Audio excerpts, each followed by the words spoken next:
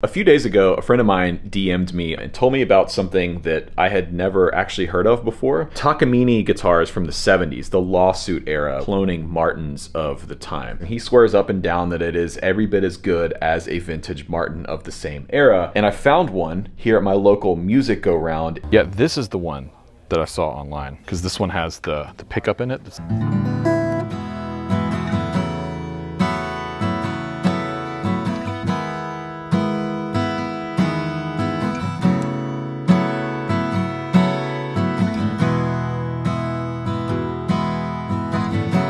This guitar in D standard with these strings on it in front of this microphone, it sounds like a record.